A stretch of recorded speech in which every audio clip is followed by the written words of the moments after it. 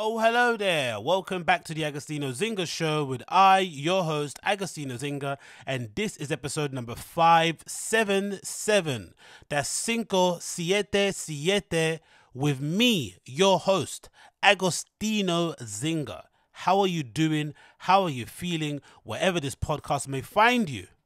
Great, amazing. How am I? As you can tell from the sound of my voice, from the tone of my voice, and from the loudness and clarity of my voice, I'm feeling great because guess what? The sun is shining. The sun is shining through my window as I'm recording this, and I'm feeling elated. After I record this, I'm going to start work. Then around, 3 or 4 hours into work, I'm going to pop out and go to the gym for an hour. Then I'm going to come back in, record some more stuff, and I'm going to be living my life. I absolutely love, and I'm pretty much ashamed and embarrassed about how much the weather legitimately affects my mood. I never thought I was one of those kind of guys. I'm one of those suck it up and move on. I'm one of those, facts over feelings. I'm one of those, why are you celebrating your own birthday with a tweet? Why are you posting a picture of yourself drinking alone on your own birthday? Why are you resharing everyone's birthday messages to you? Why are you posting birthday weeks, birthday months? I'm a moody, grumpy son of a gun, right? But for whatever reason, when the sun shines, it puts me in a great mood. When I look outside my window and I see blue skies, I'm like, wow, this reminds me of Lanzarote where I was recently. Jesus, how amazing and how lovely is this? So I'm really, really happy that the sun is shining. I'm really happy that I get to speak to you guys again, and I'm living my best life, As you guys know, this is the #1 cultural commentary podcast in the world as voted by you. If you like what you hear and you like what you see, why don't you give me back some love by smashing the like button, by sharing it if you listen to the audio podcast, by subscribing to the YouTube if you're watching it on YouTube, and maybe if you do like it by the end, why not subscribe to my Patreon? I upload one bonus episode on there per week. I uploaded one on Sunday. Another one's going out tomorrow. So if you want to jump on there and get involved with the Patreon community and have bonus episode stuff that never goes on anywhere else. It's not like I'm going to put bonus episodes there and upload them later on my main platform. No, bonus episodes stay bonus and they're only on Patreon. And again, how much is it, Agostinho? It's only $1. It's only as low as $1 to subscribe to my Patreon. There's other tiers that you can go into, but to subscribe and to get in the door, it's only $1. That's nothing. That's less than a coffee that you're going to get at Starbucks or at Pret a Manger or at Eat or any other, place that you have in your locale. Join the Patreon, get involved, support the kid. Any support that gets built up through Patreon will, of course, go to making this podcast much better than what it is. In the long term, my long-term hope is to have enough money coming in from the Patreon that I can then just go and hire a studio and have that be my permanent studio where I do the podcast in. I'm pretty okay with doing that. Of course, the kind of, the immediate to short-term goals will be to kind of improve the camera, get a GoPro, obviously improve my desk situation, all that kind of stuff that I can do inside the studio I have at the moment. But long-term goal is obviously to get a studio sorted out. So if you'd like to see that, then why don't you back the Patreon, get involved, and I'll be, of course, grateful for any support you guys give on that one. I would appreciate it. But yeah, here we are back again in the hot seat, cultural commentary podcast, the thing that I absolutely love to talk about because I have loads of opinions on this kind of stuff, as you can tell from the excitement in my voice when I do speak about these things. So, news #1 to get into, pretty bleak to start it off with, but I thought we'd get this out of the way. This is courtesy of TMZ. And it says, Mac Miller, RIP, the GOAT, drug dealer who sold deadly pills handed a 17-year sentence. I think this is the second guide now. It says another man responsible for selling Mac Miller fentanyl that contributed to his fatal overdose will be behind bars for a long time. Stephen Walter, 49, was handed a 17.5 sentence after pleading guilty to distributing fentanyl and ultimately resulted in Mac Miller's death back in September 2018. That's a pretty cool sketch, I'm not going to lie, of the guy. It continues. Another man, 39-year-old Ryan Revis, also pleaded guilty to the drug distribution charge and was sentenced to more than 10 years. So the guy that distributed the goods, right, the plug in some extent, was handed 10 years, and the guy that actually handed it to him was handed 17. The case against the third man by the name of Cameron Pettit remains pending. As we reported, Miller died of a fatal cocaine. Is that how you say that? concoction. Sorry, concoction. How can I say concoction? As reported, Mac Miller died of a fatal concoction of fentanyl, cocaine, and alcohol. And Walter told the court that Mac's family he was truly remorseful for his actions. So I'm assuming the cocaine contained enough fentanyl to kill him. Essentially, that's what basically ended up killing him, not the cocaine. Obviously, because in the US and in other parts of the world, dealers now, it's bad enough that the dealers cut coke with like, what's that thing they cut it with? Oh, it's like a laxative, right? They cut it with that sort of stuff. It's bad enough that they use that, but nowadays they're going, they're going overboard and using stuff like fentanyl, which is meant to, from what I've read, fentanyl is meant to have a really kind of outsized impact on the coke. So if you put a tiny bit of fentanyl in it, it can make bad coke seem like it's pretty decent. But obviously, if you go over the amount, it can be fatal. So it's similar to GHB in that way. I'm assuming GHB from people that take it in like gay clubs and whatnot. It's good in certain amounts, which is why people usually fill it up in those little lids of a drink bottle you're doing. And that's all you're meant to be doing. You're not meant to drink with alcohol and stuff. But obviously, if you're partying, you're probably going to be too loose and too crazy. And you're going to forget the dosages. So when you go over that dosage is when things start to get really dicey. As Brendan Schaub will say, dicey. Anyway, let's continue. Walter told the court that he was remorseful. On April 2022, a tweet from independent stats collector charts state that Mac Miller is the best-selling streamer. Okay, cool. So, what do I think about this? I'm a little bit in two minds personally.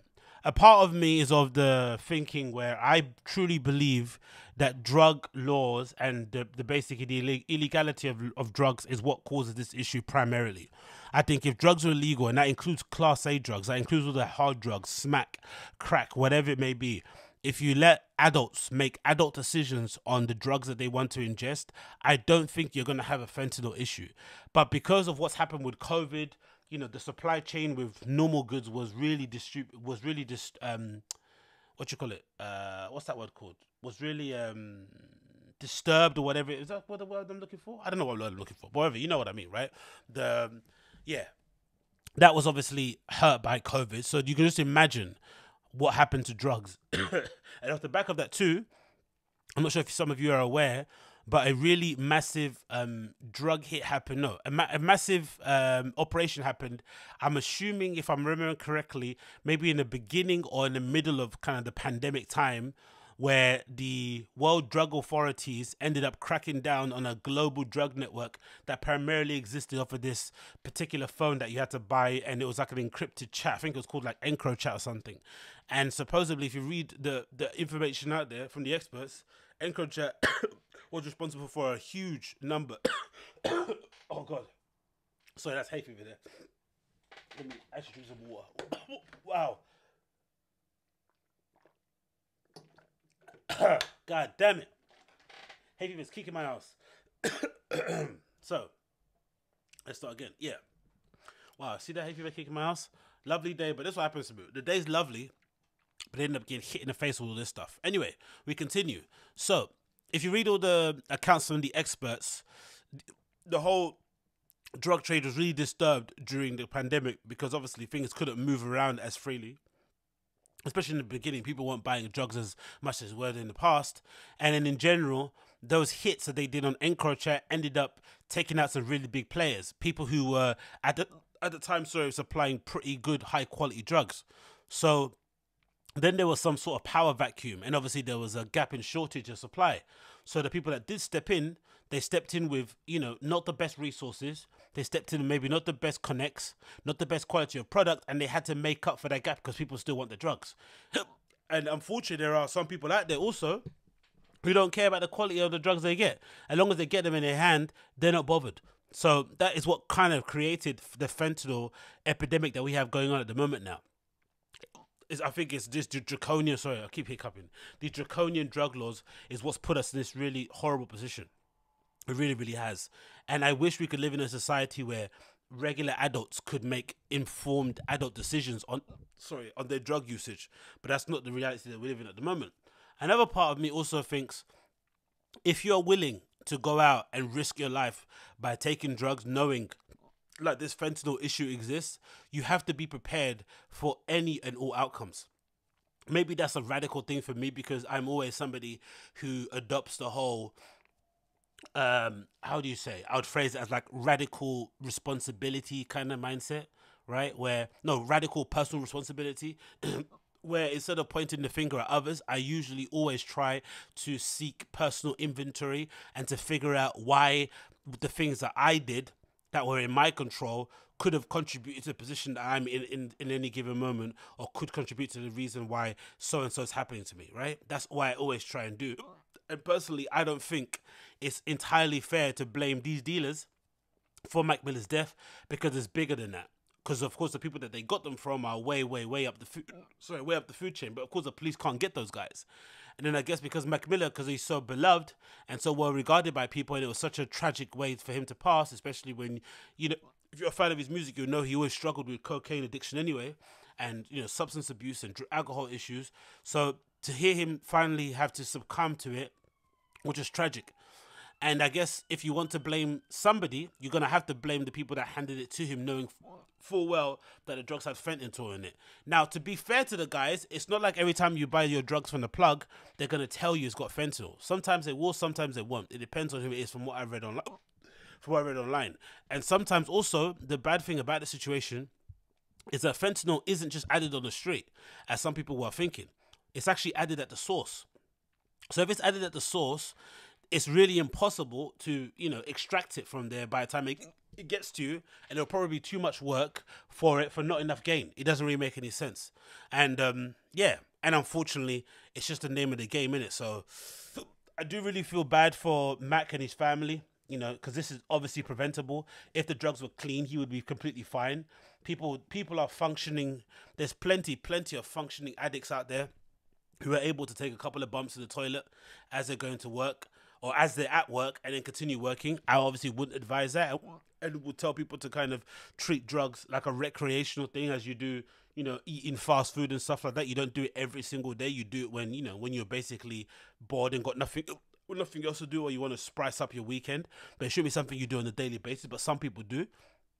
If that's the case, then it's more than likely we can say if that coke never had fentanyl in it, Mac Miller would still be around with us now. I mean, his presence will still be felt. He'll still be releasing great music. He'll still be a family friend, you know, a family member, a dad, whatever he was going to end up being in the future. That would be in his you know, in his eyesight. But unfortunately, that didn't end up happening the way, you know, we would have liked it to happen. So R.I.P. Mac Miller. Really is a young legend. You know, thoughts and feelings got to his close family and friends, and it's just an unfortunate situation all around. It really is. Oh my God, the hiccups are mad, man. Is there a way to stop this shit? Hold on, I've got to drink this water and make sure that I don't.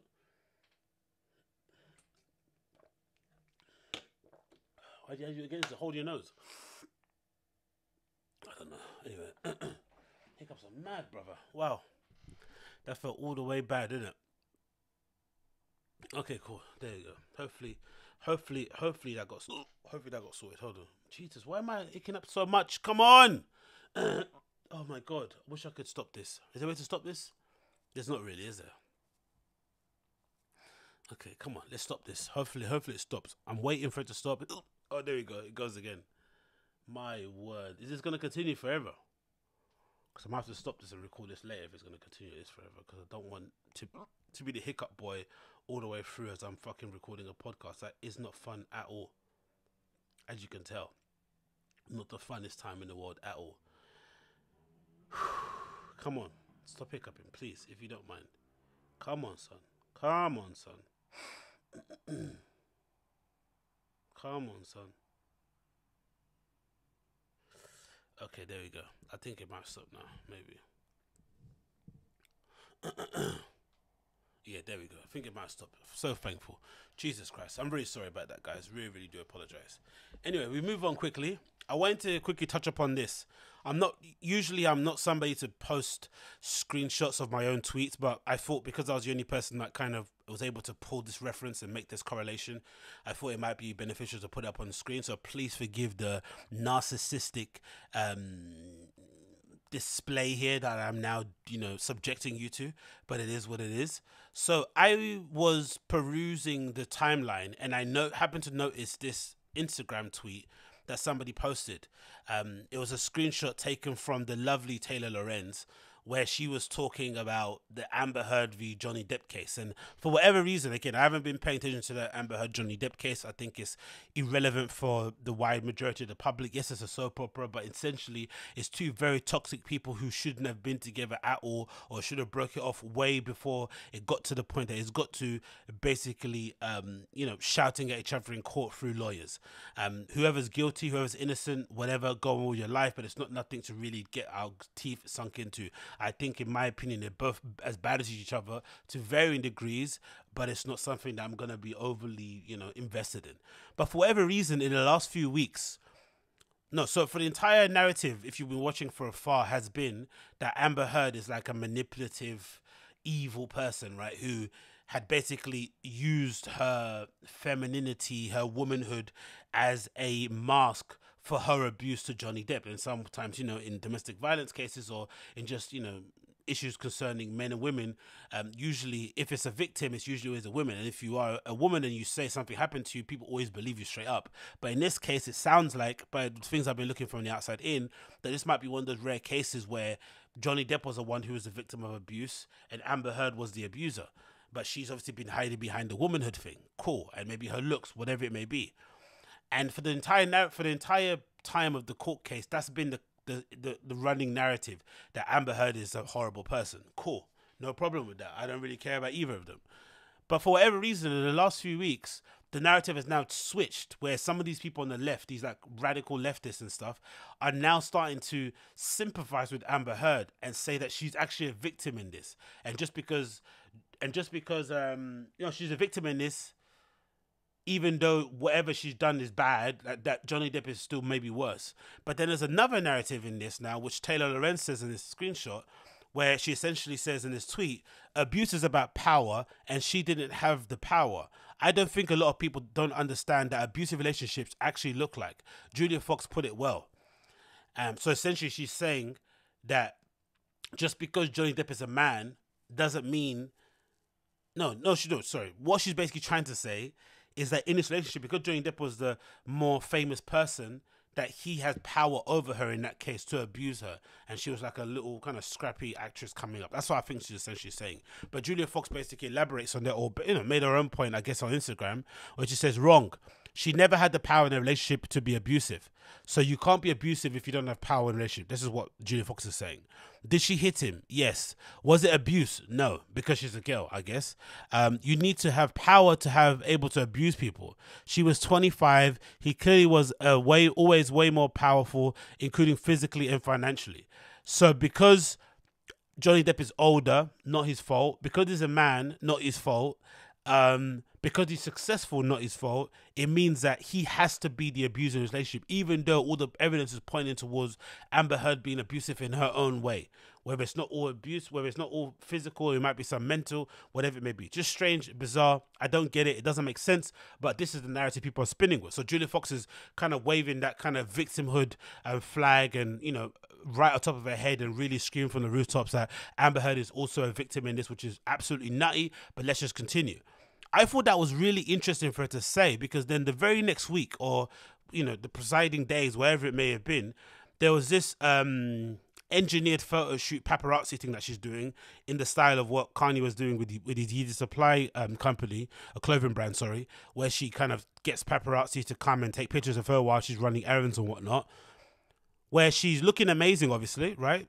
Great outfit, all denim with the flipping little bikini set on with the knee-high boots. But according to people online, this outfit is sponsored by none other than Alexander Wang. And I'm just thinking, if you're Julia Fox and you're advocating for victims, or you're saying that Amber Heard is a victim in this because she was a person who didn't have power in this, even though all the evidence is pointing towards her manipulating and controlling Johnny Depp to some certain extent. Who knows what it is really, but I don't really care. I haven't looked at it too deeply. But essentially, you are taking a position of the minority out there who have, the ability to deduce things that are going on with a rational mind. And you're now saying that Amber Heard's a victim, which is fine.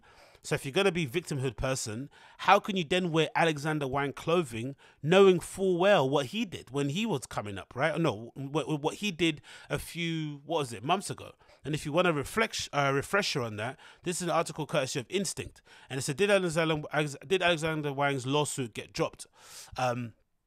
Yesterday, fashion designer Alexander Wang released a statement and apology over the sexual assault and harassment allegations placed against him.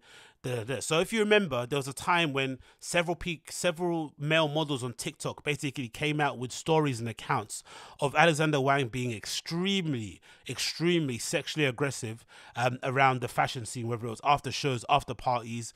And in one occasion, or I think in a couple of instances, there was alleged instances of him dosing some of the guys' drinks with MDMA, ketamine, and some other stuff, right? This is what I remember. I'm not sure, my brain's fuzzy. Again, it's all alleged.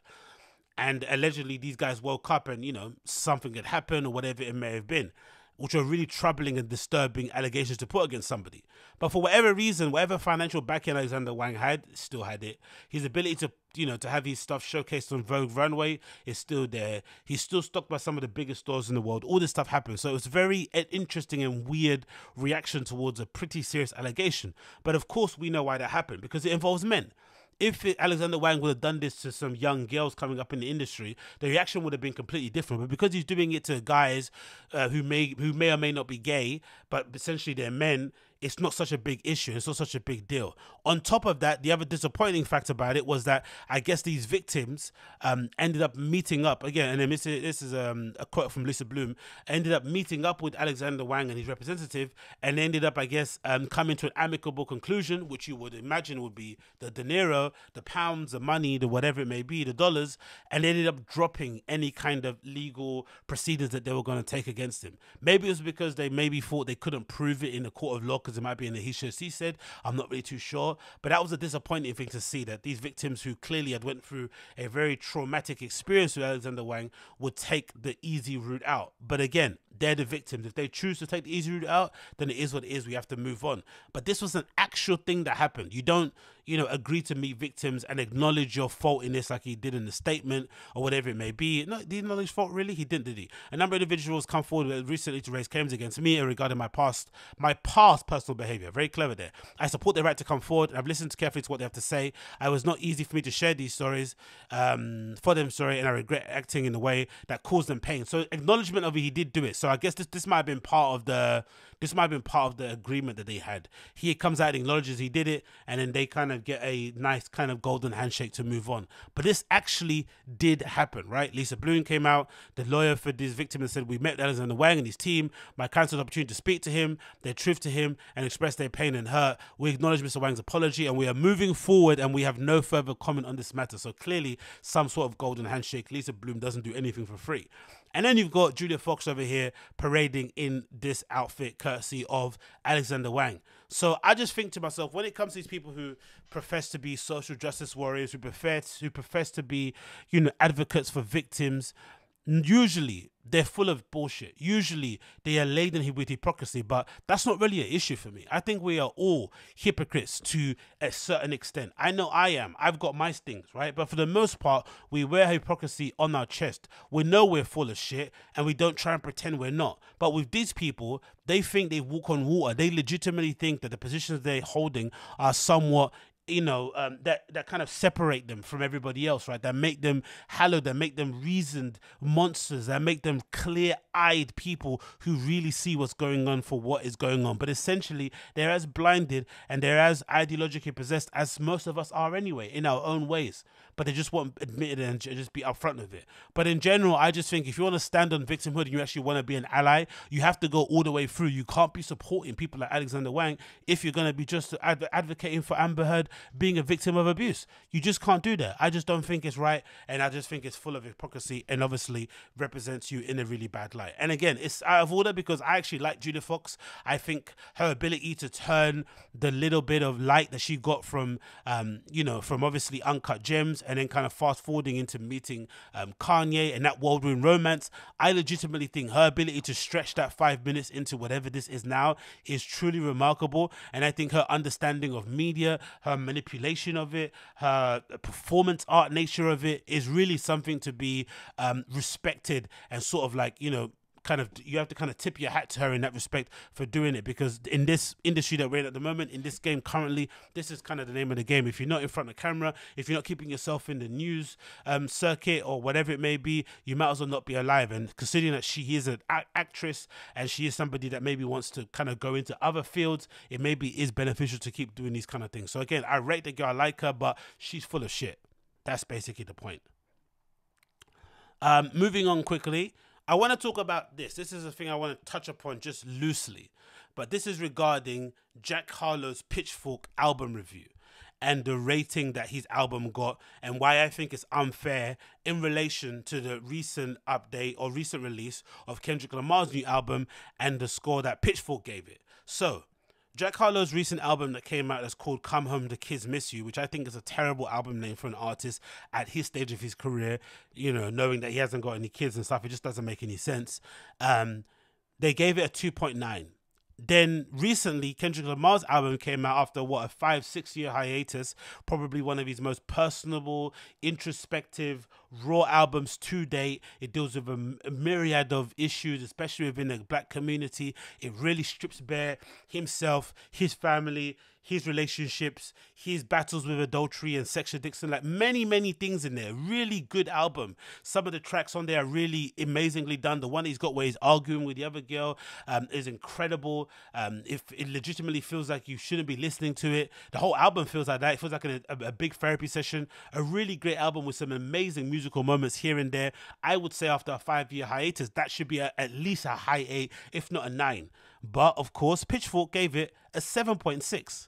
So if I'm Jack Harlow and I'm part of his team, for all the trolling he's been getting online, which again, I don't think is constructive, because I legitimately do think, as he said in one of his, what's that bar he's got, like, I think it's in Churchill Downs, I'm inevitable. Something about him being inevitable, or something about he's going to be around here for a long time. I forgot what the bar is, but he is inevitable, and you know he's going to be here for a long time, because what we know, first of all, he's got the look in terms of being a handsome guy. Obviously, he being white is definitely going to help, because there's not many white rappers out who are good. So if he's halfway decent, it's going to allow him to propel his career to a certain extent.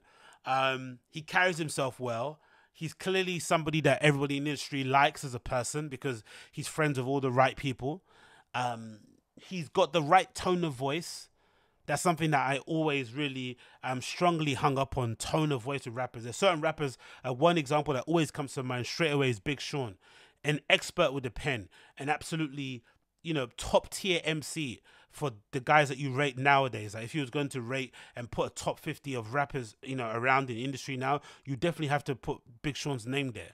But that voice, that weasel, nasally, DSP-ish type voice, I just absolutely hate and can't stand, to the point where his albums sound annoying to me, because it's just obviously him on his albums talking. So on the single, not too bad, but if it's an album, it's terrible. And maybe, who knows, other people also feel the same way about his voice than I do. I don't think it's to do that. I think it's his inability to put together a good body of work. He's got great singles and great mixtapes, but his albums usually always fall flat to me, Big Sean. But that's one of the reasons why I think he hasn't been that successful. And I think Jack Harlow has that voice, has that tone in spades. So all he has to do is now do, I think, the easy part, because those things are things I think you can't really control. You can't control how good looking you are. You can't control how you carry yourself. You can't control be liked by people, you know, because it's kind of industry stuff. You know what I mean? Like, it's not really you that's going to decide it. They have to say, oh yeah, you're the next guy, and then kind of all kind of suck your dick. So all these things that he can't control, he's already got in him. The things that he can control in terms of putting together better songs, in terms of crafting them or the construction of them in a way that maybe sounds better to the ear, a way of sequencing the album, because the sequencing, I think, is all over the place, and maybe a real forensic level of what's that thing called? Self-analysis and dissecting of the album, because a lot of it should be cut away, some fluff here and there. Like one of the tracks that I'm always going to stick out, I think was a real misstep, was this track here by Pharrell called Movie Star. The front of the beginning half of the track is pretty mediocre and not really, you know, a track that or production you kind of expect from Pharrell Williams. But then the end of it is classic Pharrell Williams. It really goes to some interesting places, like it goes in some mad places, right? that should have been the majority of the track. That should have been at the front, and then the other bit should have been at the back. Little tweaks like that would have helped it. I think the sequencing of it was completely all over the place. I think the first 5 or 4 tracks kind of sound like they're all one track, if that makes sense. Maybe that was on purpose. I don't really like how that get done, so I would have maybe cut it up a little bit more. I think Churchill Downs came way too late in the whole entire album. That might have maybe set the album for me, if that was me, or ended it. I think it came way too far down the list for such a big track, especially considering it was one of maybe Drake's standout verses in a very, very long time. The track with Justin Timberlake, throw it out the window. He's completely washed musically nowadays. The track with Lil Wayne should obviously been a higher too.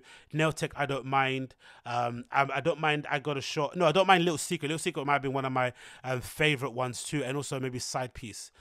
But overall, there's a few tracks on here that are just mediocre. Do you know what I mean? But I don't think it's mediocre enough to say it's a 2.9. It might be a 5, but I think a 2.9 is clearly people with the industry who maybe don't like the fact that he's being promoted the way he's being promoted, people thinking he's an industry plant and trying to use their reviews and their criticism of the album as a way to kind of put him down. And I don't think that's fair, because you're not judging it fairly, because you're already coming in it with prejudices and biases, because you don't like him, you don't like how he's been pushed or whatever it may be, or the people behind him. I generally do think there's a talent there. I generally do think there's somebody there who's going to be a big star, and somebody that people are going to look back on and say, oh wow, that album actually wasn't as bad as we thought it was. That album maybe set the precedent for this and that. I think it's going to go there. I just hope he doesn't take the criticism too much to heart and actually sees it as somewhat constructive, because I do think he has the ability to put good albums together, because the album before this was pretty decent. I forgot what the name of it was called. Let me see if I can get up on there. I remember listening to that, and I didn't actually mind it. I thought that was actually quite enjoyable, but this one I haven't revisited at all since I listened to it. I think apart from the Pharrell track and a couple of other tracks, I haven't really listened to the whole thing. But what album he did before that? Oh, that's the that's what they all say, where he's hanging at the car window. That album was really, really, really, really decent. Way more than this. And I just think he needs to cut down the tracks. He needs to work on the song structure and stuff. But it's not a 2.9 in my opinion. Not at all. That's completely out of order in that respect.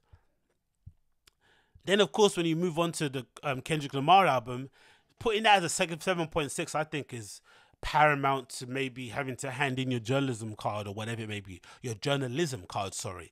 It has to be, because that doesn't make any sense. After taking a 5-6 year hiatus from the industry, he clearly says on the album that he had writer's block. So a guy with the pen that Kendrick Lamar has writer's block, to the extent where he's struggling to even put together words. He's maybe debating and considering whether or not he's actually meant to be a rapper in the long term.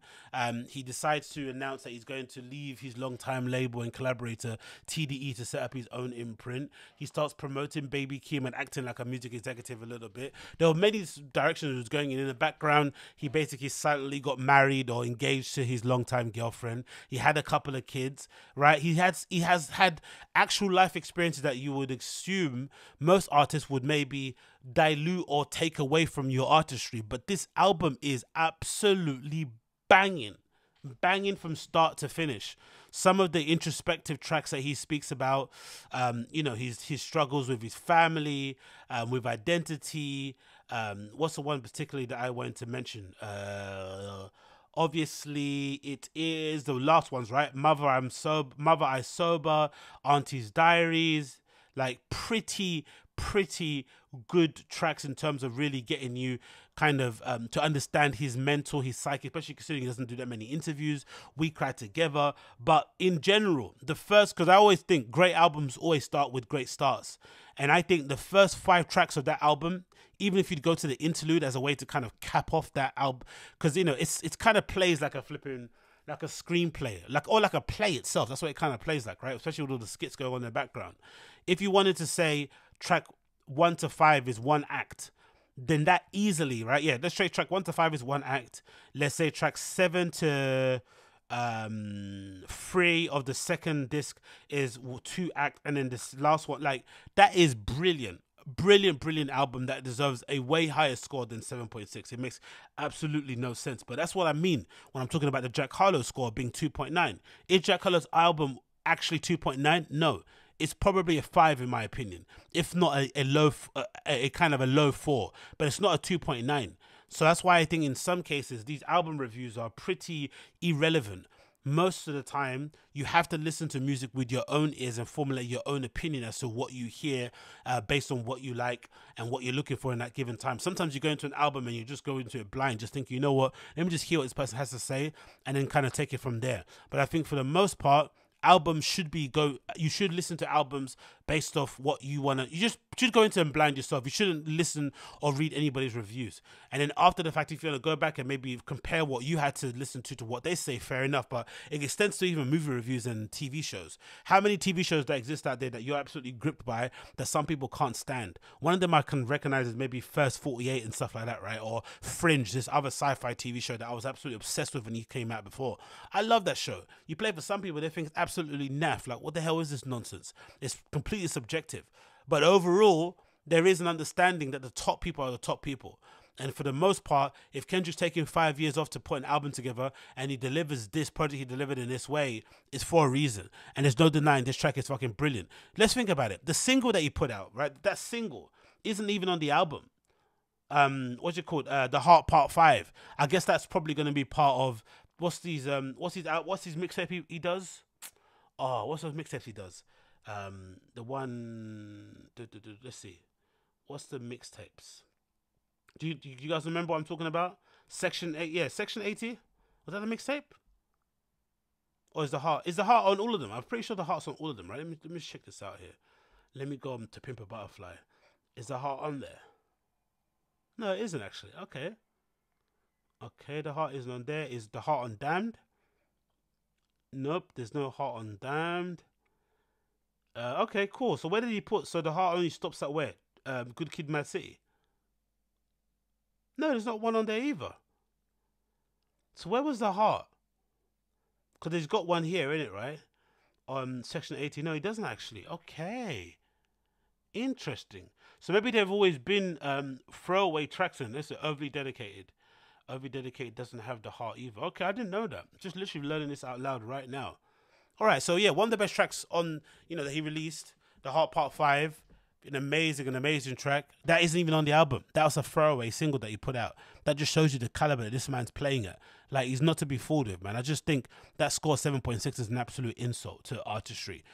So that's why I think if his is 7.6, you should completely remove from your mind that there's any sort of weight behind the Jack Harlow score either. 2.9 is too low and 7.6 is too low for Kendrick Lamar. Kendrick Lamar, the Mr. Morale and the Big Steppers is out now on all platforms that you listen to. I really recommend you check it out. It may be a bit too long for some people who like to have their albums to be a little bit more concise, but I think for an artist like Kendrick, there are certain artists you just should allow to just, put out albums however long they want to put out, and you should maybe listen to them all the way through in one go instead of just skipping over it and maybe listen to only the features. And I think Kendrick is one of the persons that deserves or has earned the right for you to sit down and listen to his music from track 1 all the way to the end. Not that he's bothered, because if you check social media, he's out in Ghana living his best life, absolutely chilling with all the guys over there and having a great time by all accounts. I see him playing football really badly. I see him playing FIFA. I see him having dinner on the beach. Like, he's loving life out there. So big up Kendrick Lamar. Big up Kendrick Lamar. Moving on quickly from that, we have this news courtesy of HYPEBEAST regarding a pair of shoes that I'm legitimately intrigued by, because by all accounts, these shoes shouldn't really be something I should be interested in because of the size of my feet and because of the bulbous nature of my feet. Right, and it is the Nike Cortez Sacai collaborations. Sacai collaborations, as you guys know, have been pretty on the money so far since they started this long and extensive relationship with Nike. There's never really been an official announcement as to how long this relationship is lasting.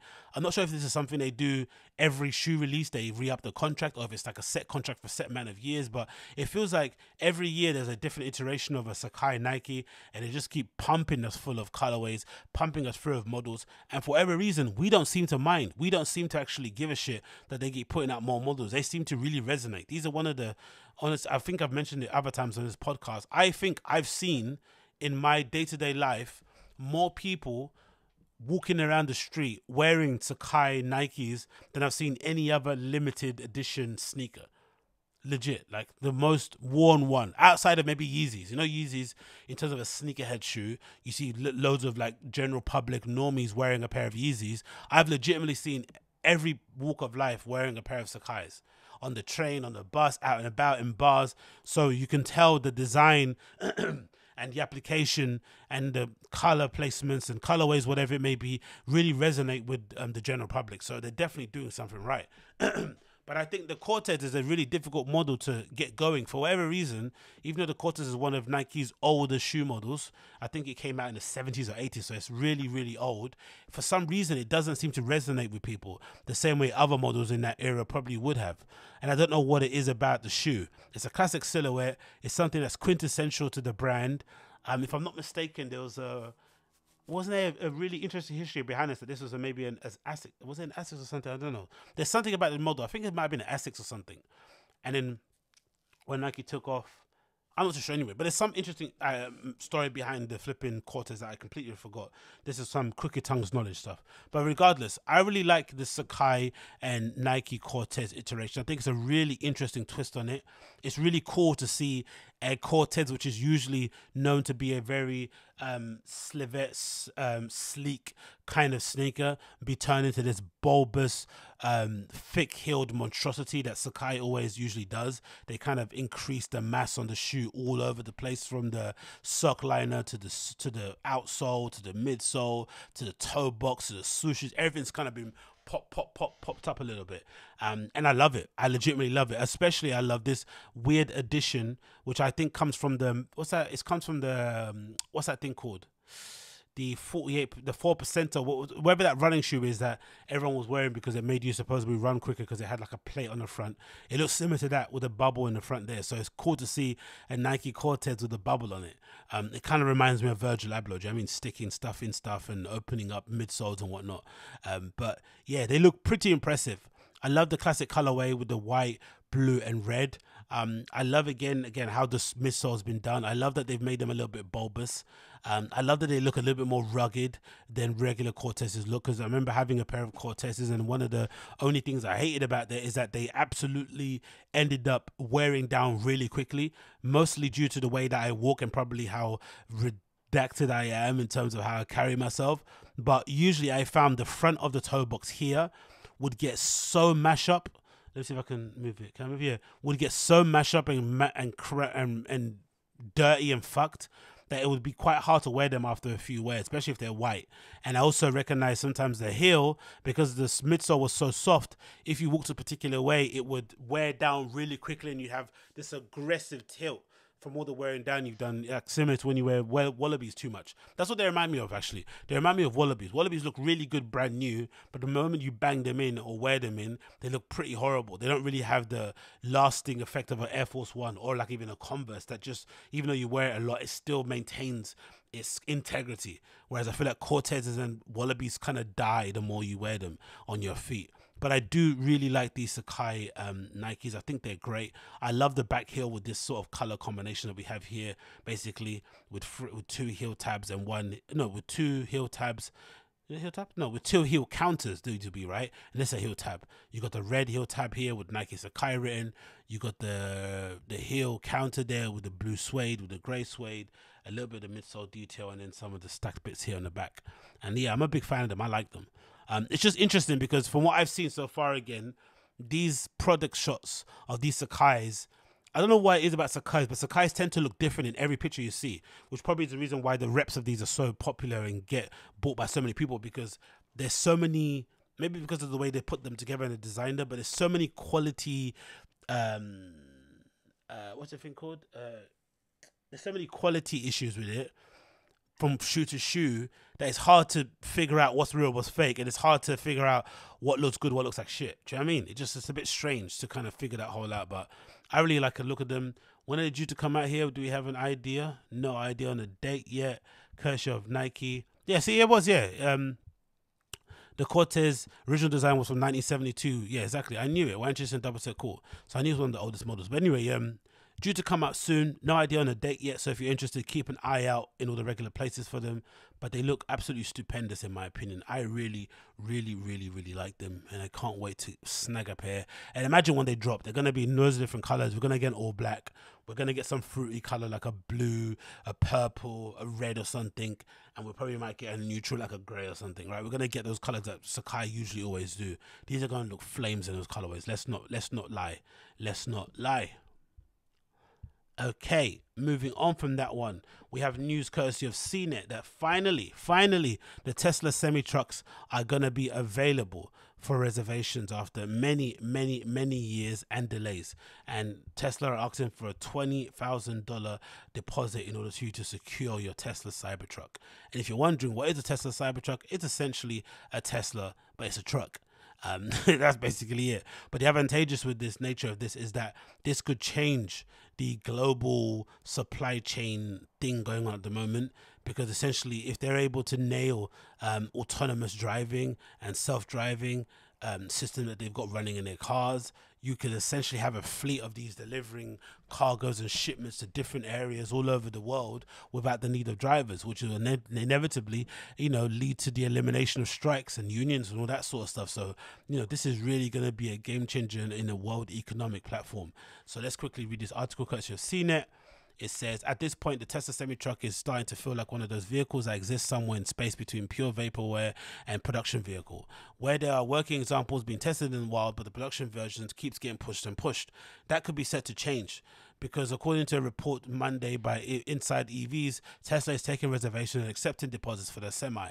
Of course, taking people's money for reservations for something and being anywhere near ready to deliver it on those reservations are two very different things. The examples, how about the Model 3, which took 2 years between reservations and opening of the productions, or the Cybertruck for the next generation Roadster, neither of which have fully materialized yet.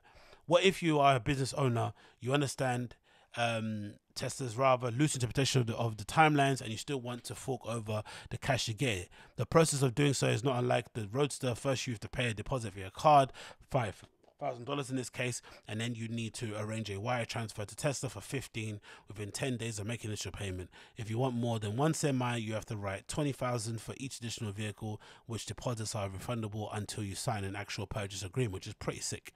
Now it seems safe to assume, based on Tesla's track record, that if or when it does put the production of the electric semi, it will be a fairly big deal and have the potential to at least partially upend the trucking industry.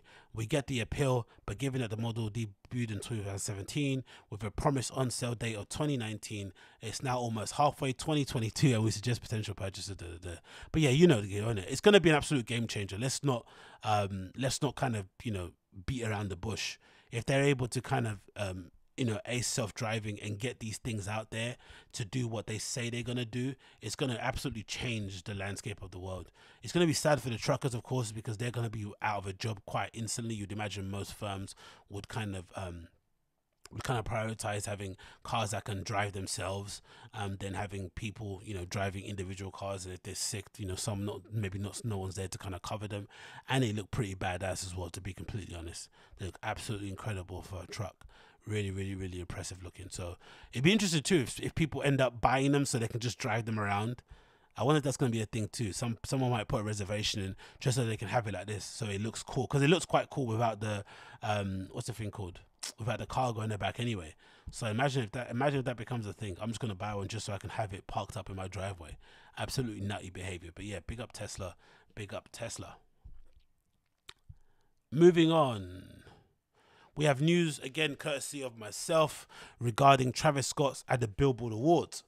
I thought this was interesting because, as I've always said regarding this and what happened at the Astro World tragedy and whatnot, where 10 kids unfortunately lost their life at that concert, and now people are trying to attribute blame. For the most part, there's court cases pending against Travis, against the event organizers, against the local police there, against the event promoter, all this sort of stuff. I've always said that Travis Scott is legitimately one of the most brand-friendly rappers that ever exists, right? He is somebody who legitimately is safe. Legitimately, companies can look here and say, you know what? if we get this guy to be part of our brand marketing, he could legitimately affect our bottom line, and he's legitimately safe from any public scrutiny or backlash. He doesn't really get involved in drama online. He's not really someone that makes controversial opinions. He keeps himself to himself and just bangs out the music. So for the most part, as a hip-hop artist, he's super, super brand friendly. And I've always said, too many people rely on Travis Scott. He puts too many people's kids through school. He pays for too many mortgages, too many people's, BBLs, for them to just allow him to be drowned by these lawsuits.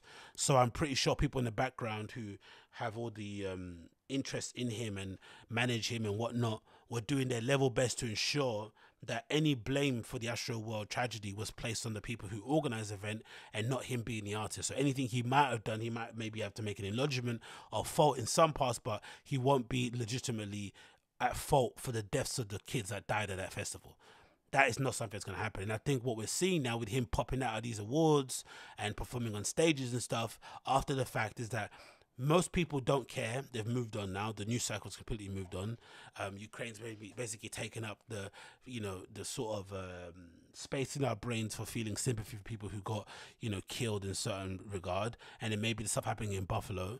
And then, of course, this is also an indication that maybe his team know more than we know in the background, that Travis isn't going to get punished in any way, shape or form regarding what happened at Astroworld. Because it wouldn't make any sense as a brand to put him out there in front of cameras and have people basically remember what happened at Astroworld every time they see him, if you don't think that ultimately he's going to be able to get away with it. And I think this is what's going to happen. Legitimately, I generally think he's going to be completely fine. I always didn't think he would. I always thought he would be fine anyway. I just thought optically it looked really bad for you to perform one time at a festival, have all those kids die, and then you try to go up on Coachella. It just didn't make any sense to me. Or what he was trying to do right after the tragedy happened, trying to perform Summer Rose to raise money. It's like, bruv, just relax and calm down. You're rich as hell. You don't need to perform right now. Just take a breather. Process what happened, whatever it may be, and then go from there. But everyone's got their way of dealing with things, so it's not, who am I to say how he should have done it. But still, I don't think he'll be charged. I think this is basically confirmation of it, him performing at the Billboard Awards and looking cool in his I'm assuming Matthew Williams for Givenchy or Alix sponsored outfit. He looks pretty good. He's there with Kylie Jenner on the red carpet wearing his Nikes that are due to come out. Nike. No, it's not. Oh, sorry. It's the hemp dunks. Okay, I take it back. He's wearing hemp dunks, but still, he's still wearing Nikes. His endorsement hasn't been taken away from him. The Nikes that Nike said they were going to put on hold are still coming out. We've got release date. We've got release ones. Actually, looks fucking amazing in this outfit, to be fair. I'm pretty sure this is Matthew Williams. I'm pretty sure. Those look at the Givenchy sneakers, and those look at pants Matthew Williams would make. But yeah, I'm pretty sure he'll be fine. He'll be completely fine. Everything's moving in that direction. The Nikes that were postponed indefinitely are now available to purchase, and they're going to be available to purchase very soon. And yeah, he'll be completely fine. And you're going to see Utopia come out very soon to his new album. So if you are holding your breath for Travis to end up in Rikers Island or something, it's not going to happen, mate. He makes people too much money. Next, we move on. Quickly mention this. I want to mention about HYPEBEAST.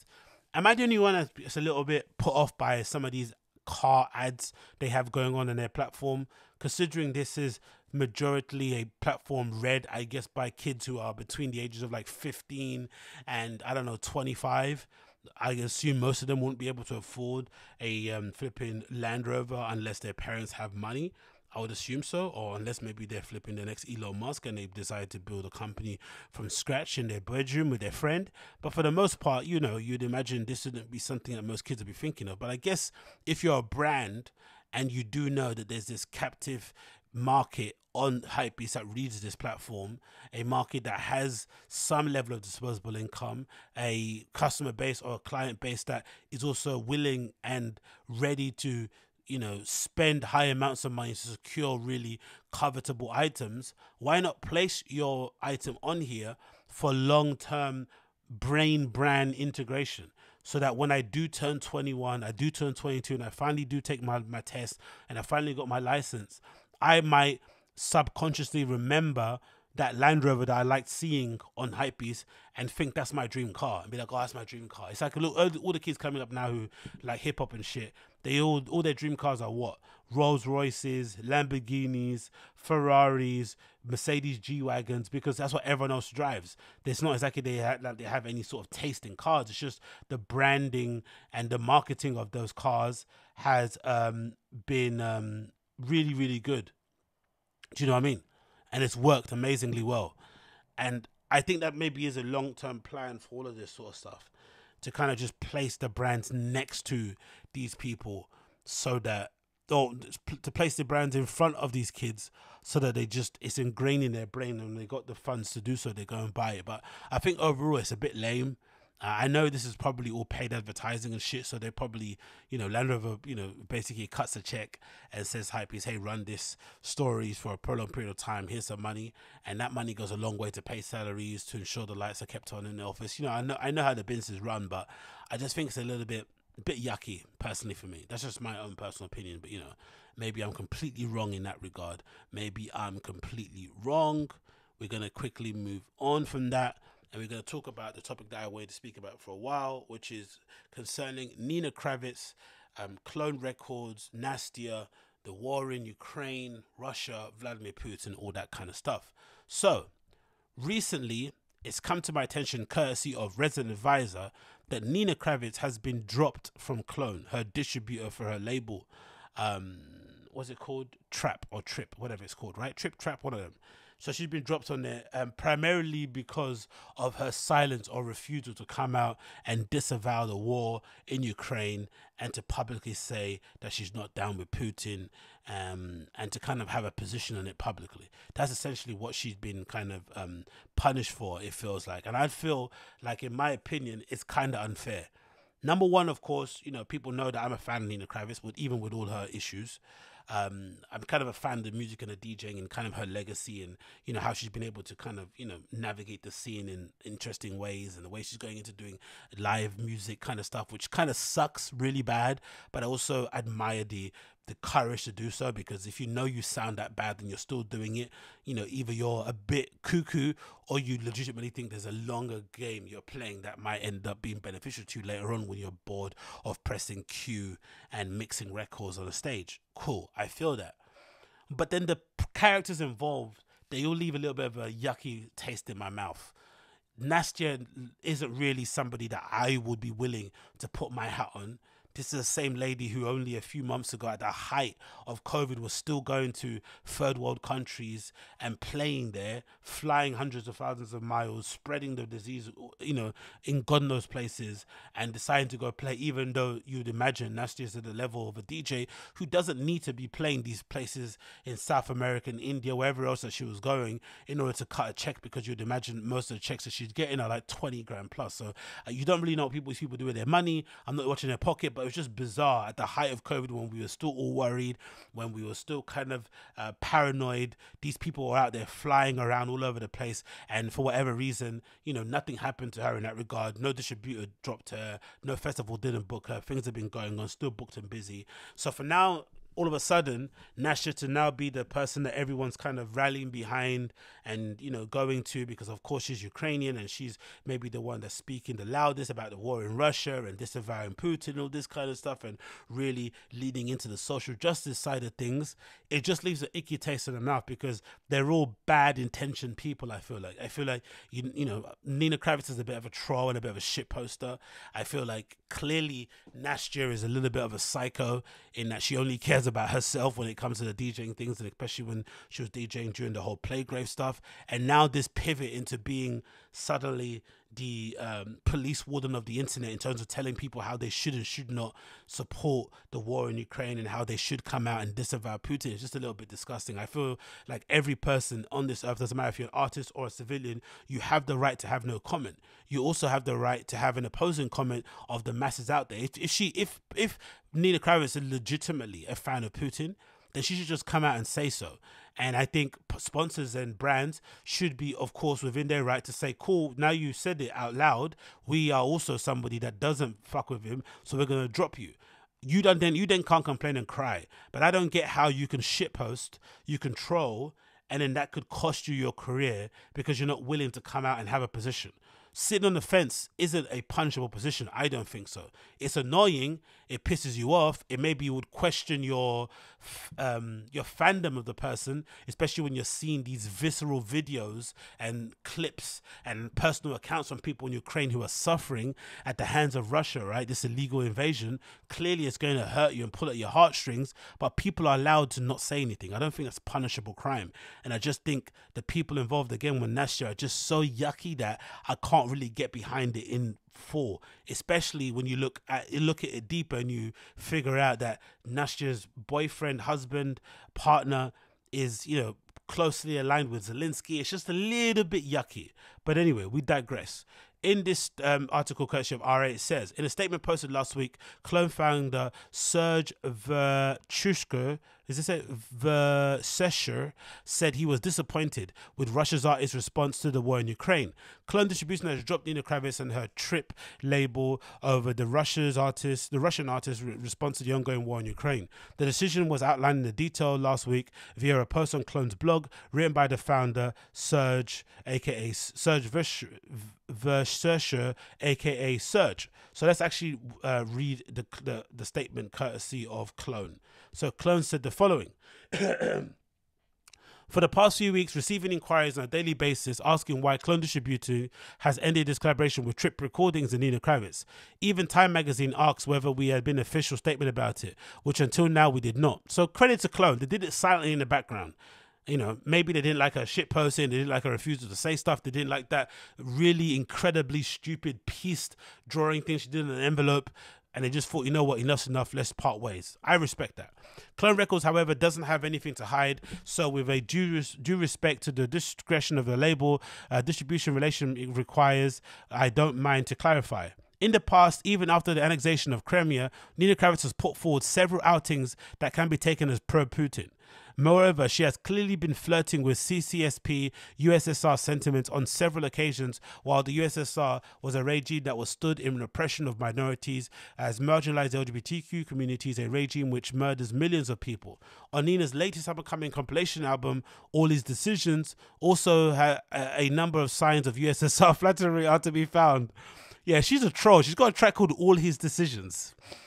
Okay, this is raising questions that, in the light of the current Russian aggression, cannot be ignored. Next page. As many people noticed, Nina Kravix has gone quiet on social media once the war in Ukraine started. Of course, it is her right to keep quiet as she chooses, but you're still punishing her for her to go quiet, which is fucking insane. This reminds me of what happened when the whole George Floyd riots were happening, and you had to post a black square. Why am I posting a black square for? No, was it George Floyd or was it music? What was a black square for? Was it because rappers are getting locked up? Was it because of George Floyd? Was it because of Black Lives Matter? Now these flipping founders of Black Lives Matter are going out and buying mansions for themselves, and none of that money is going back to the actual victims, or the black victims that died as a consequence of the riots, police officers, shopkeepers, regular civilians. None of them get that coin, but you meant to put a black square.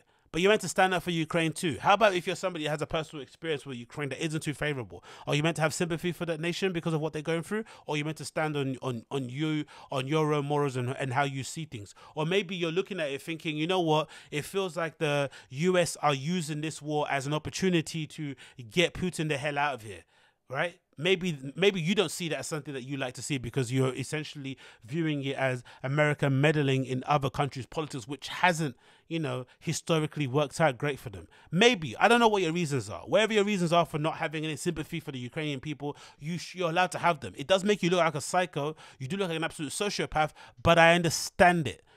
And also the distributors and the companies that you're aligned with, they should have a right also to kind of, end the relationship with you. But I don't see how you should be pushed to comment. That's the reason, that's the issue I have here. Push to comment either way is really annoying. It continues. She however ignored personal requests to talk.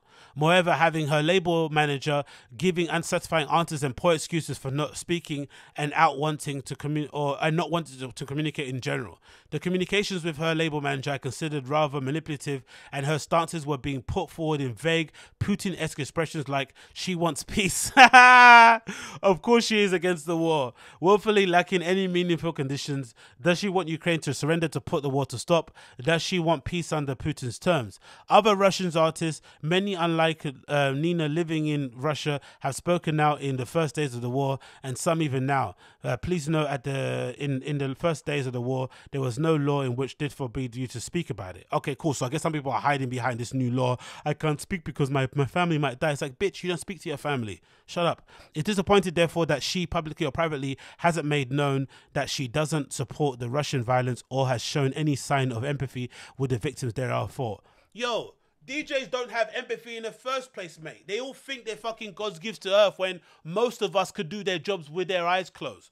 Most of these people were out DJing in the height of the pandemic when we were all scared, when we were all seeing videos of bodies being piled on top of each other in open morgues in flipping India and places in South America and Central America, and all these third world countries were suffering and getting crippled by COVID. You remember what was happening in flipping Italy at that time when whole householders were getting wiped out from COVID, from grandma to parents to whatever, because they all happened to share one building that they lived in because they're a flipping family, and they were getting wiped out, and people were still playing flipping tech house events in flipping Italy with masks on in the outside saying, I'm so happy to be back. People taking flights on empty airplanes, Shay, and playing in places. People like Blauan saying the rave was sick, I don't care how many people I might have infected that played there. These guys don't have empathy, bruv. That's the whole reason why they stand on top of a stage playing other people's music, thinking as if they're actually doing anything. You have to have no empathy to be that person and to have your arms spread out wide like a flipping angel thinking you're someone.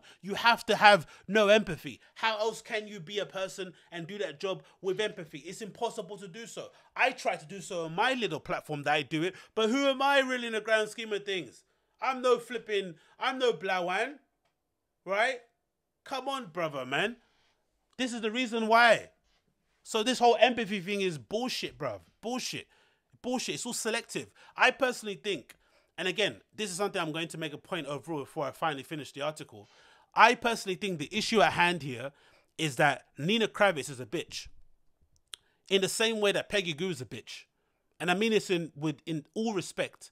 They're clearly people who are very disagreeable, have very disagreeable personalities. People that, if you're not their friend, you can understand why people would not like them in person. I can truly see that for both of them. I can see that in them, which is fine. You're allowed to be a bitch. You're allowed to be annoying. You're allowed to be a bit obtuse. That is your right, especially when you're famous and you're somebody of notoriety, because people will still try and suck your dick and lick your ass because of who you are and they want to get next to you. I don't think being a bitch and I don't think being a bitch is enough to try and get someone's career cancelled. I don't think being a bitch is enough to look for an excuse to get someone the hell out of you, or to limit the ability for them to put food on the table and to support their family and stuff, or to support their artists. For instance, the artists on Trip who have nothing to do with this issue, who are just signed to her label, are now being punished because she's refusing to come out and have a stance either way. And people are interpreting that as her being pro-Putin. If there's no hardcore evidence of her being pro-Putin, you can't do this. Of course, like I said, I'm okay with companies having a stance where you have to line up with our ideology. I think it's stupid anyway in business. I think everyone's dollar is a dollar. It's worthwhile, right? You're not going to turn away a Republican just because you don't like their political views if they're buying your records. I wouldn't think so, but if you are, you're an absolute psycho, right? But imagine you're going to do that. You're wiping out half of the population, but cool, regardless, we move on. If you've got your own personal company, you should be allowed to say, hey, unless you align with my politics, you can't distribute on my company. Cool. But you don't know what my politics are, and I'm okay to not tell you. I shouldn't have to tell you in order to get your distribution. But if you say that's one of the requirements, then fair enough. I don't get it. But you gave her distribution, knowing that she's a bit of a shit poster, knowing that she might have some flirtations with Putin, all this sort of stuff. Didn't she have a party at some fucking palace with Peggy Gou? Didn't that happen in the middle of the pandemic? Didn't she do that? There was some party they did. I don't know whose birthday party it was. Maybe it was Peggy Gou's birthday. It was some fucking opulent palace that looked like something that was sponsored by the CCP. Do you know what I mean? It's not something. this is not some minor thing that she booked on Airbnb. This is something where some diplomat said, hey, you know what I mean? Here's the thing. Play the thing. Play at my daughter's 18th birthday party. So this should be no surprise to people. I just think they're looking for an excuse to get her the hell out of here because they don't like her as a person. She's very annoying. She's very, you know, like I said, she's a bitch, essentially. But I don't think being a bitch is enough to get your career cancelled, personally, to me. Let's go back to the article. It hasn't murdered... other artists, many unlike Nina, living in Russia, have spoken out. It is disappointing, therefore, that she, publicly or privately, hasn't made it known that she doesn't support Putin or Russian violence or has shown any sign of empathy for the victims, therefore. And I already went on my empathy rant.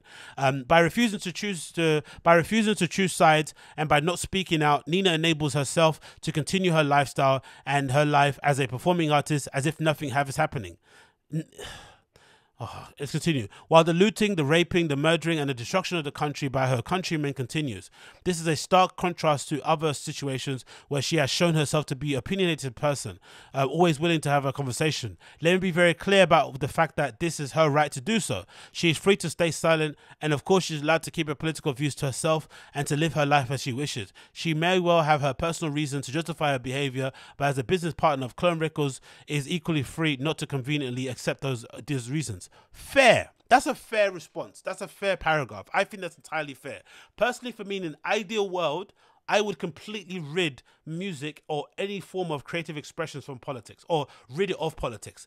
I don't think it's necessary unless the artists themselves wants to maybe imbue their politics, their worldview in their art as a way to maybe inform you of their worldview and their politics. Cool. But this kind of cloud or this kind of palette that you have to choose from, where there are certain things going on in the world politically and you have to choose which one you want to imbue in your art, but you don't get to choose what stance you take on those points. You don't get to be nuanced. You have to just agree with the groupthink that's going on out there in the public, is bizarre. Bizarre to say the least, because let's God forbid if a few years ago or a couple of years ago you dared to get on a record and start talking about masks are silly, you shouldn't need to wear them, don't double jab kids, like all this stuff on a record, you would have got completely deleted from society. But nowadays, if you would have said even it was a lab leak or something, people would have absolutely destroyed you. But nowadays you say it's completely okay to say so. So society has moved quickly in those last 2 years to a point where people are okay to have a conversation, sensible one, that maybe you shouldn't be double dosing kids because this virus seems to only affect a certain demographic of people. You know, in being vulnerable, being old, being unhealthy, being unfit, wherever it may be, overweight, blah, blah, blah, blah. This is something that obviously changes. So I just feel like they keep moving the goalposts all the time. And for me, it gives me a feeling that it's mostly due to her being the person that she is and being somebody that's very, very unlikable, right? Let's get back on the article. There it is. So I like this paragraph right there. It continues. While she's still touring the world and enjoying the benefits of the freedom of the Western world, she chooses not to live under Putin's oppression, yet she using Putin's law as the excuse not to speak out and remain silent. Therefore, the way Nina Kravix chooses to stay silent can be considered to be out of opportunism, hypocrisy, and abuse. Again, you are really projecting there. She has not said any of these things, thereby going against the values on which the house and techno music and their represented cultures are built. Bruv, hasn't she been trolling about Putin for ages? I've seen her posting memes and stuff back when it was somewhat socially acceptable to post memes about Putin in the same way people post memes about Colonel Gaddafi or Saddam Hussein and shit, right? Like boss, all this kind of stuff. Like she was doing that often. No one had an issue with it then. Then it gets real and you see actual victims, you see actual bodies on the floor. Now suddenly it becomes something people get uncomfortable with. Come on, man. Anyway, it continues. The cultures and communities from which Nina did build her name, we see these silence as a sign of double standards and disinterest, and we consider it a symptom of toxic positivity and toxic ignorance. What does that even mean, bruv? Toxic, anyway, in the techno scene that Clone Records should not to represent. The house and techno scene are supposed to stand up for minorities, for the less privileged, and for the oppressed, and for the freedom of expression. It is built by the minorities and oppressed people, and we should not allow ourselves to forget just that. Oh, fuck off. Show me the evidence and proof, bro. How many lineups you see of people that look like myself playing on there, outside of fucking Carl Cox and, you know, his flipping smiley face? How many people like myself do you see playing on there? How many, forget people that look like me, how many new people that you haven't seen listed on the Beatport 100 do you see playing at these big festivals? Please tell me. I'll wait. The most newest, freshest thing we have going on at the moment in this entire scene is this hardcore, fast gabba shit that all the kids are playing now, that's been spearheaded by Position. And people still hate that. That's the legitimately one organic new thing that we have going on, where we actually have an influx of female, women DJs coming into the industry, non-binary, all this sort of stuff, like actually representing on that stage, LGBTQ plus queer people on the big scale, getting booked in big venues, only from that one genre. Actual mainstream techno, where they're actually been pushing people that aren't representative in the wide mainstream world of techno. Where is it? I don't see it. They don't exist. They don't exist. Come on, man. This is nonsense. All this posturing is absolute BS. Absolute BS. From time Derek May is still on stages, and you have various witnesses with corroborating stories coming out and saying how he abused them here, abused them there. Says everything you need to know about the dance music scene. Everything. Everything. Selective, selective, selective. Nina Kravix is too big to fail. There are enough people who don't know, who don't care, so they want her to fail. What do you mention this for? Or because they are privileged enough to say it's about the music, or who just see the money. Privilege? How can it be privileged? Oh... I'm not worried about her career. I'm worried about the toxic behavior which rottens the scene and the culture which gave us the music we celebrate every day. I worry about the values of the house and techno culture. While many festivals and clubs conveniently accept her as a right to remain silent, we, in our opinion, have all the reason to end the collaboration, even if she would distance herself from past USR flattery in the near future, and even if she would take a distance from pro-Putin outing at some point. So even if she decides to bend the knee and kiss the ring and kiss your feet, it still isn't enough because she hasn't done it in your time frame. Cool. Or the way that you want it to be done. Tolerance, innit? Cool. Redemption. Cool. We won't be waiting for a sign of empathy and the victims of Russia's aggressions while the murdering, raping continues. We cannot wait and hope for a statement and a personal message or actions showing that she stands for the same morals of which the house and scene are bruited, while we already have several signs that she doesn't. Simply put, this is not a moral behavior and energy we want to represent or be associated with. It's funny that they're putting so much weight on Nina Kravix not saying anything as if it actually matters. Do you think the victims in Mariupol, the victims in Kyiv, the victims in Ukraine overall, do you think they're in there in those bunkers shaking, riddled with fear? Some of them losing close family members, some of them with no family members whatsoever. You see those videos of, those horrifying videos of a kid on the side of the street with a car with his entire family murdered, buried in a ditch, including the fucking dog. Do you think those people are actually worried that Nina Kravix doesn't come out and say that she's anti-Putin? Do you think those people actually give a shit? Like, on the ground? It's people who aren't actually there, who aren't actually directly affected by it, who are pushing and rallying for people to get in line to say something and to kind of coerce and get in line with this group thing and to come out with the exact same phrase of wording that they want to be said, like Slava, whatever it may be. It's just annoying. We know what's going on there. It's absolutely horrible, as is every war that's happening in the entire world at the same time, some of which are happening to black and brown people that people don't give a fuck about, because guess what? They don't look like the majority of the world, especially the Western world. They don't care. That's why people care about Ukraine so much, because they look exactly like you. I get it. Cool. It's horrible. Putin is an animal. Putin is a monster. Cool. But let's call it as it is. Don't try and sugarcoat it. And also, like I said before, I generally do think electronic music, especially dance music, doesn't need to do this. There are so many issues at hand at the moment that still haven't been addressed, that need to be addressed.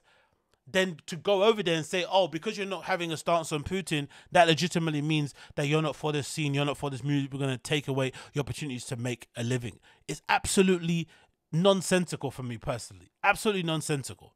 Especially considering the other things people get away with in this scene. It makes no sense. This is the line that you want to draw now? This is the line? Come on.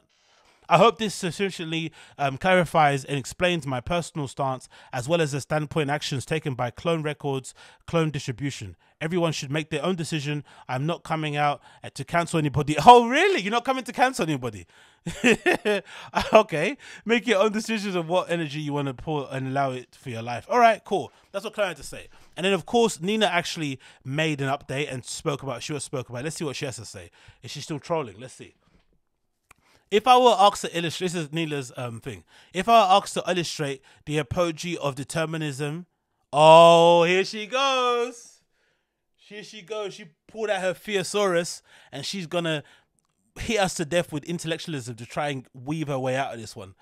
Okay, if I were asked to illustrate the apogee of determinism, I would give as an example the times we happen to live in right now.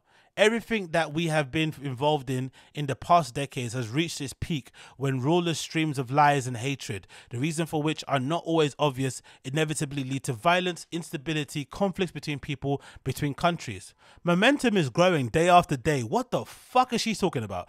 Accordingly, terrible events get mixed up on social networks and in media with daily routine. In some of these cases, all of this conflicts with established beliefs such as personal values and lifestyle we are doomed to be part of. Yo, you know what this sounds like? This sounds like, I'm not sure if some of you have done it, but I took English literature in college. I was going to actually major in university, but I then switched to product design in Cedric St. Martin's, but whatever. I took English literature and I love literature. I love reading. I love fiction, love non-fiction. And when you used to do English literature test, you sometimes get a question on a piece of text you have to analyze or expound upon, whatever it may be. And one of the tricks to fill in the word count and to fill pages was to basically rewrite the question as an opening statement to what you eventually want to go on and say in a roundabout way. So use all this fluffy language to kind of just fill up a paragraph so that you have one paragraph filled so you can go to the next page and start actually answering it in your own words. This is what it actually sounds like. Next page. As a person, musician, and artist, I'm deeply moved. I'm actually just going to say woman. She should have put that in there. As a person, musician, and artist, I'm deeply moved by what's happening in the world. It's appalling what my country's relations with Ukraine have become. Relations. Relations. I'm against all forms of violence. I'm praying for peace, and it pains me to see innocent people die. Of course you are. I'm a musician, and as was never involved in supporting politicians or political parties, and I'm not planning to do so in the future. I don't understand politics or the social processes it creates, so I don't think it is right to talk about what's happening on social media. In my opinion, it might increase the degree of all-consuming hatred and does not assist in understanding, according to Seneca, a Roman Stoic. Oh, I knew it! She's been reading Ryan Holiday. She thought, you know what? Let's just fucking. Honestly, this is the person that you're losing your brain cells over. This woman's a grown adult, and she sounds like an absolute spow. You know that word I was gonna say. You know, like, come on, man, come on. This is the person you're worried about. She's out here quoting Ryan Holiday books and stuff. Like, come on. Statesman and philosopher. She's even, look what she did. She used that bit of the text to explain who flipping Seneca is. We know who he is, family tree. Come on. According to Seneca, Roman Stoic and philosopher, statesman, dramatist, the feud itself will be extinguished if one side refuses to support it. What? In recent months, I have faced hatred and lies against me, and I'm not sure if that's because my statements didn't appear on Instagram. It saddens me, but it hasn't made me better. You haven't made any statements. That's what people are pointing to. This is why I also don't like with people like this, right?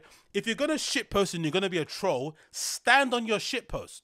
Stand on it. In the same way these leftists stand on their thing of like, if you don't agree with my ideology, you can't come in my club, blah, blah, blah. Cool. Safe space.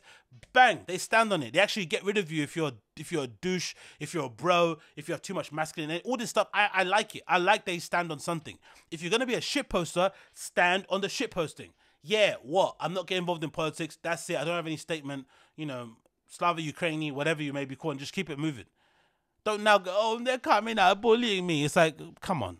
I always believed that the mission of the music and musicians, electronic music, techno, house scene is to unite completely different people, erasing boundaries, borders, and patterns rather than divide them.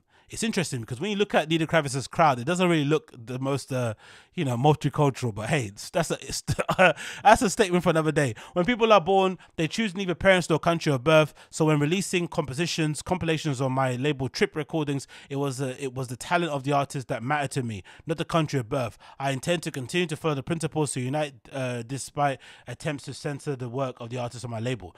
I wonder what's happening with those artists on Trip. Are they getting pressured on social media to also disavow Nina Kravitz and, you know, basically jump off the label? They're like, no, I'm not jumping off the label. This fucking label's paying my rent. Do you know what I mean? That's where politics, that's real politics.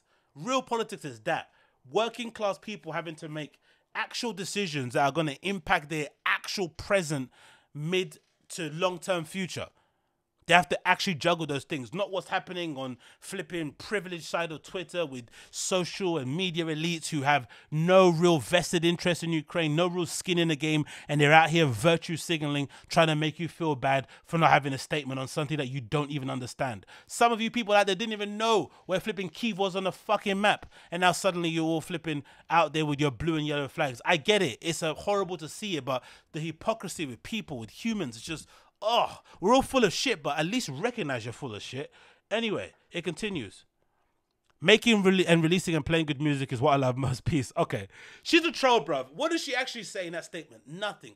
She still didn't disavow Putin, so, you know, we actually know where she stands. It is what it is. But I still think, in my opinion, that this has more to do with people thinking Nina Kravitz is a bitch than them not liking what she did or did not say about the war in Ukraine. I honestly do think that. And which is, you know, which is okay. It's their right to do so. You know, it is what it is. But it's just interesting to see it play out in real time. It actually is interesting to see it play out in real time. I don't know. What do you guys think? Let me know in the comments down below what you think. Do you think Clone Records are within their right to, you know, basically tell Nina to kick rocks?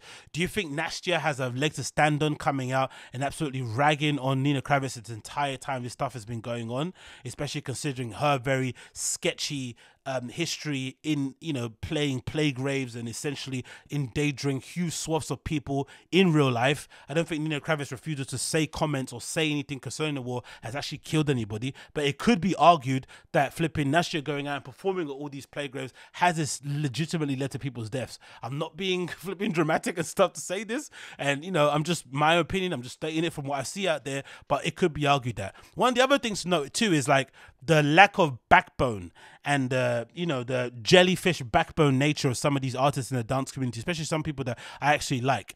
Miss Kitten being a good example. I love Miss Kitten. I love Kitten, what she's changed her name to. I love the album that came out recently with The Hacker. Absolutely incredible. I love everything that she puts out, a really supreme DJ. But this announcement is really lame. Really lame. She didn't have an issue with being on Trip beforehand, but now everything has come to pass. She's now kind of, you know, essentially throwing Nina and Trip under the bus. Horrible. So this is courtesy of Miss Kitten's Instagram account. Says as follows. Release statement, Trip Recordings. Yes, I have a track called Continue on the awkward named All His Decisions release. You put it on there. And let's continue. I wrote it and sent it during the lockdown 2 years ago in 2020, far before the terrible invasion of the invasion and crimes of Russia against Ukraine.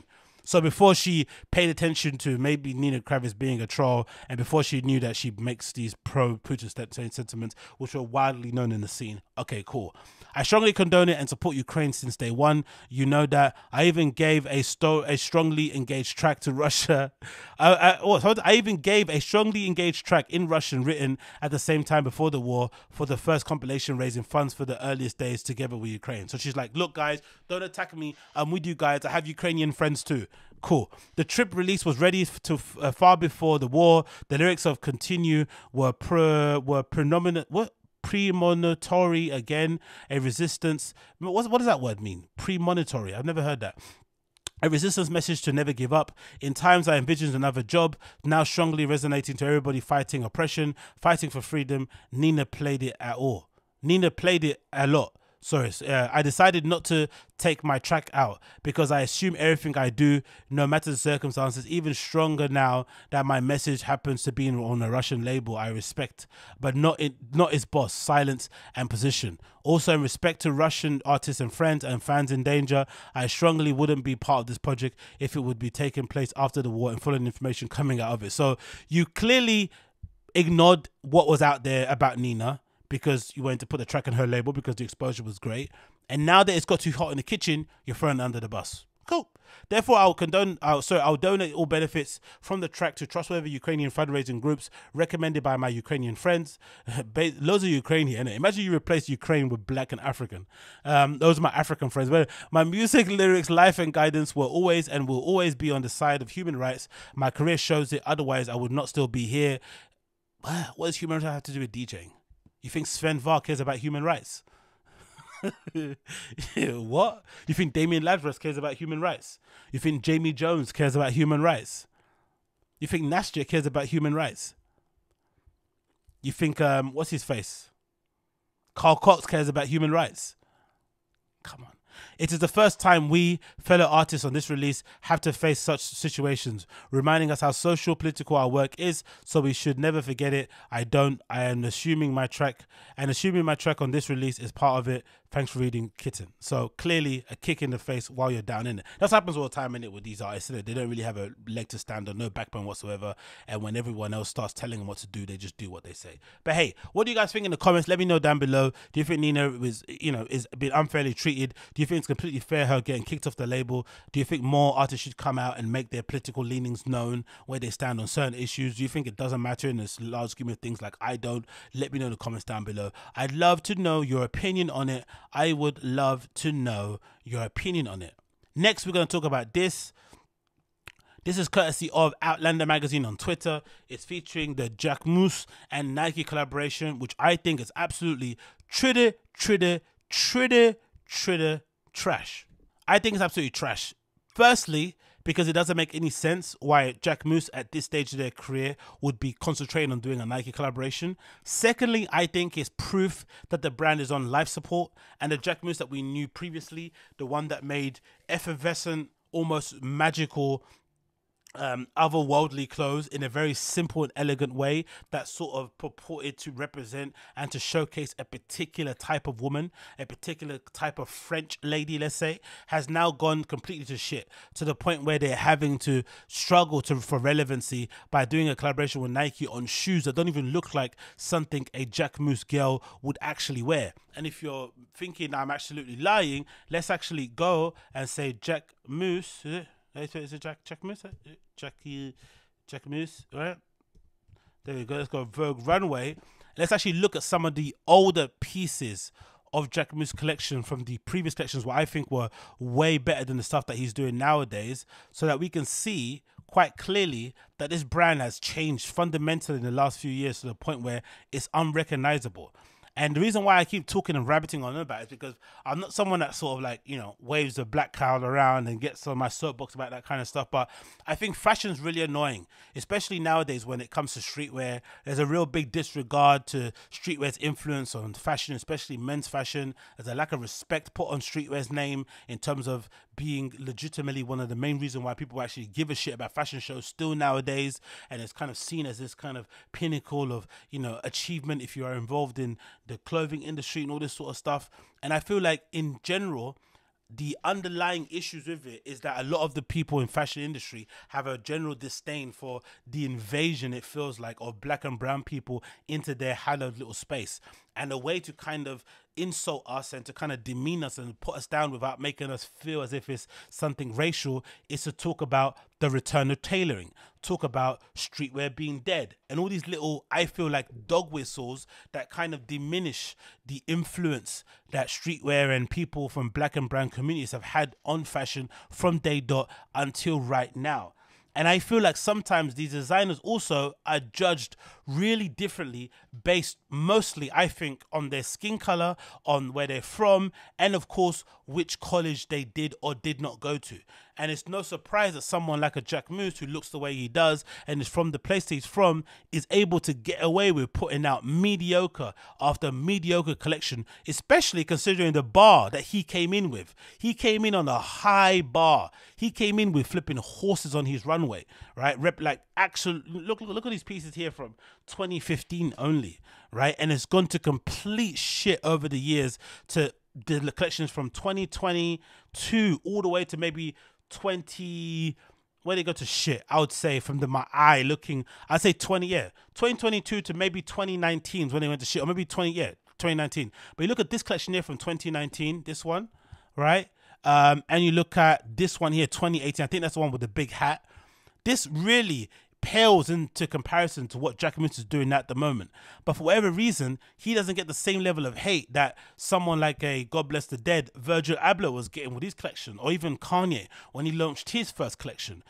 So for some reason, some designers get the blind. Some people turn a blind eye. They bury their head in the sand when their stuff isn't as great. But this stuff from Jacquemus in 2019 was legitimately beautiful, objectively great, objectively talking about something interesting. The casting, the fabrication, the materials, the cuts, the shapes, the silhouettes, the designs, everything about it was just really expertly and beautifully done. You can't deny that this doesn't look great. Even to an untrained eye, you can tell this is absolutely sterling work from a designer coming up in the industry. Then you look back at this collection here that I've just focused on, I pulled out of my ass, which is which one?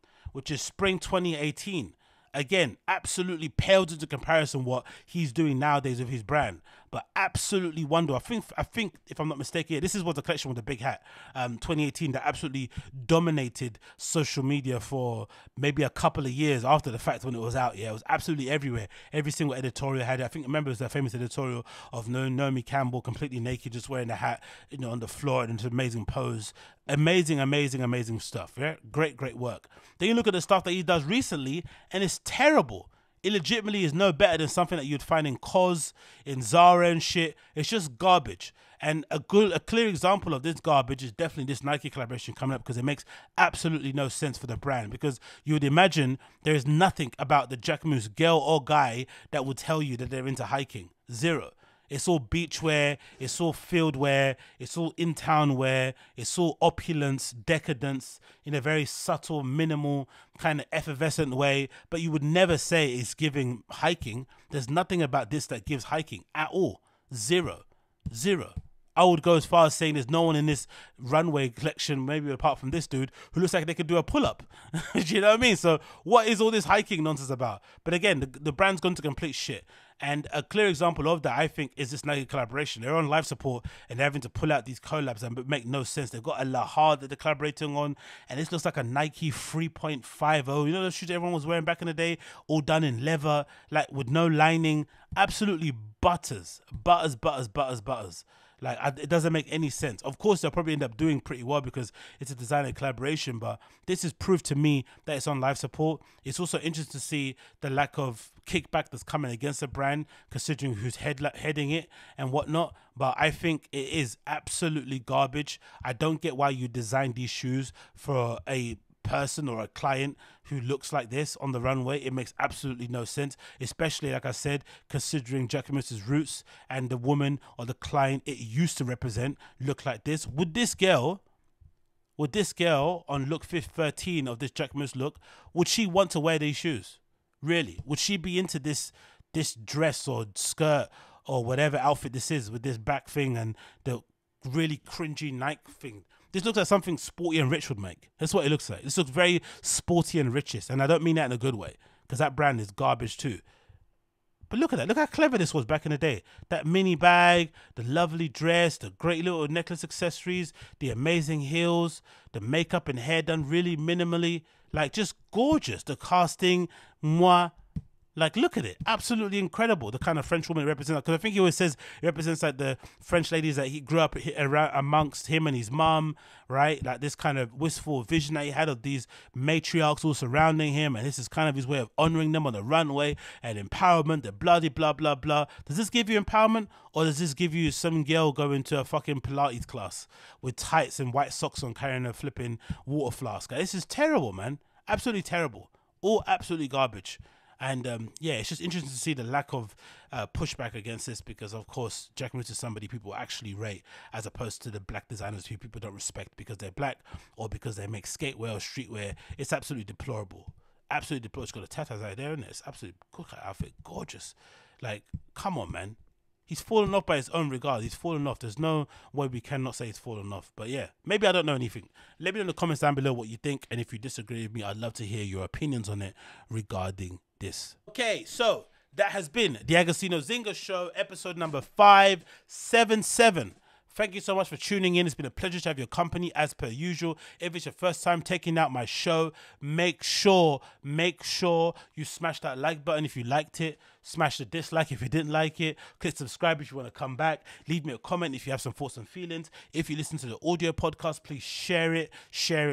That would be greatly appreciated. That's the only way it's going to get out to people. I don't put any marketing or ad spend behind this. I probably should because I'm a dum-dum, but it is what it is. If you can help me on that way, do that. If you can also support the Patreon, if you want bonus episodes regarding myself, you could also do that at patreon.com/Agostinho. It's patreon.com/Agostinho, which is in the description of the show, or you can find it on my social media platforms, but it's pretty self-explanatory. It's patreon.com/Agostinho, and for as little as $1, the equivalent of £1 per month, you get access to all my bonus episodes, which equates to 1 bonus episodes per week, sometimes 2, and that bonus episode is only available on Patreon to nobody else but the Patreon subscribers. So make sure you jump on there and support. Thank you so much for all of you guys that are on there regardless. But yeah, this has been 577 of the show.